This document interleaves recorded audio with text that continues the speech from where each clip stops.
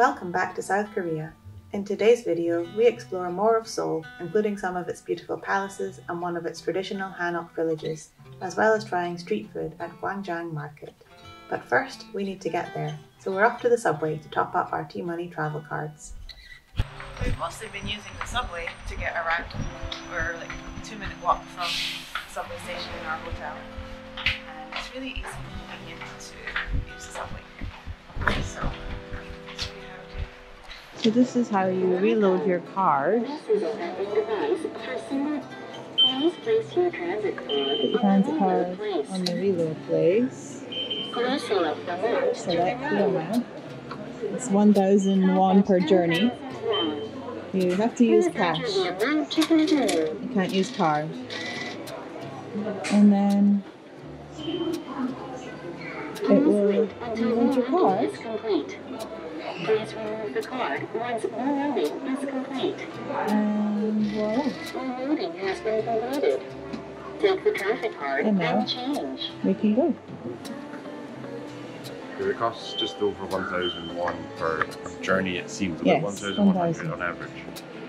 Reserve storage.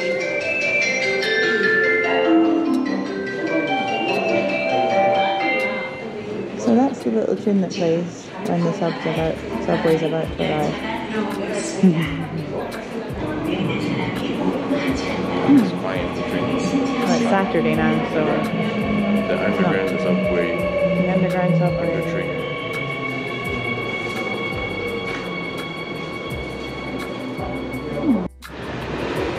Sustainable habits.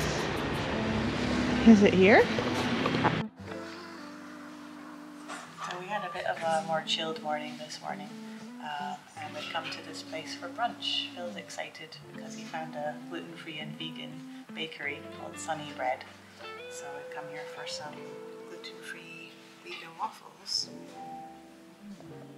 Basically I've got everything on it. I've got cream, I've got marshmallows, I've got cranberry, I've got chocolate, I've got pancake syrup. Because you have condensed milk, vegan condensed milk, vegan whipped cream. Americano for me, and what did you get? Pumpkin spice latte. Yep.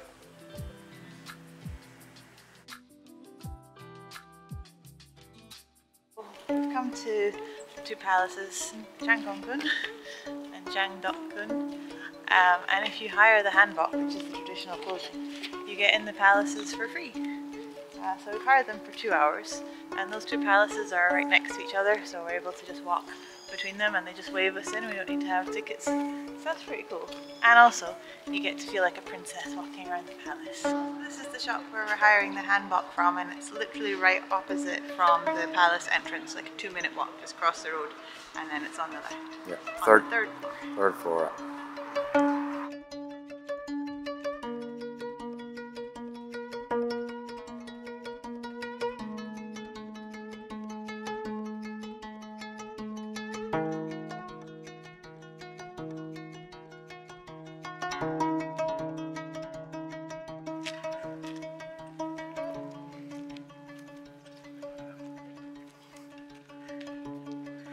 So, what do you think of your traditional clothing, Phil?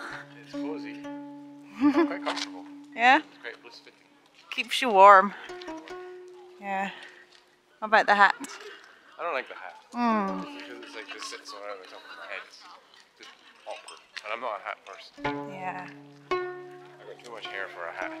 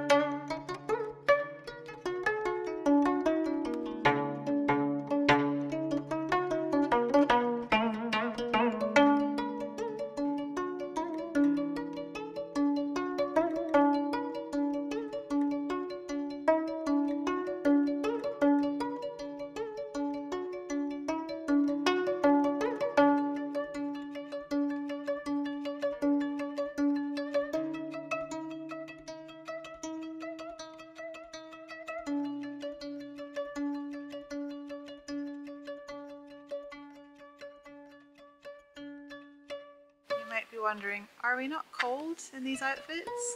Well, actually we've got our regular jeans and everything on underneath and our tops, and Phil lent me his gloves to keep my hands warm, my scarf. So it's actually quite nice. It gives you a good layer of insulation having this kind of wide skirt with a hoop underneath it. And I think it's quite atmospheric being here in the winter with the ice on the ponds and the snow on the ground. I think it's really nice. So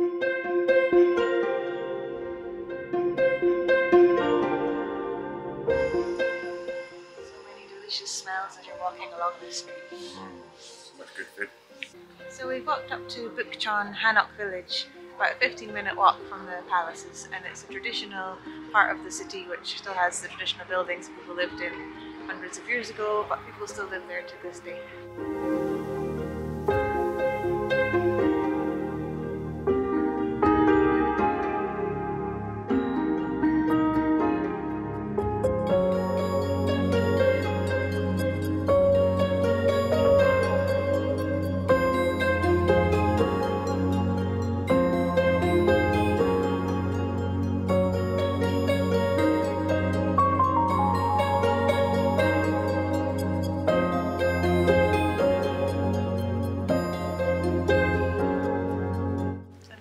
People still live in these traditional areas.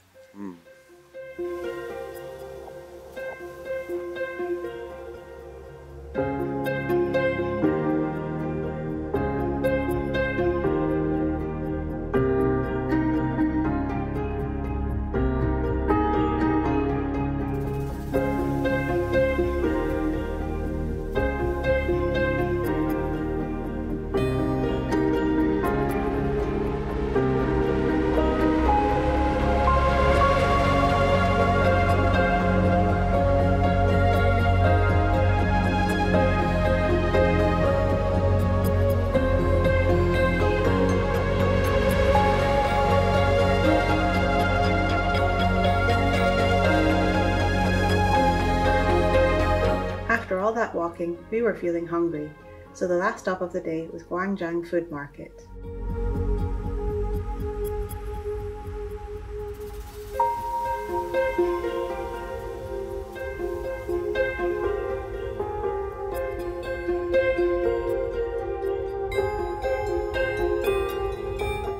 This is a mung bean pancake. So it seems that it's gluten-free, so and they've given us some onions with it. Phil found a gluten-free rice snack. Ooh, what's it like? Like a giant what? A giant what's it? So it's not sweet. Interesting. Join us for the final video in our South Korea series, where we explore Myeongdong Shopping Street and share our travel home experience. See you there.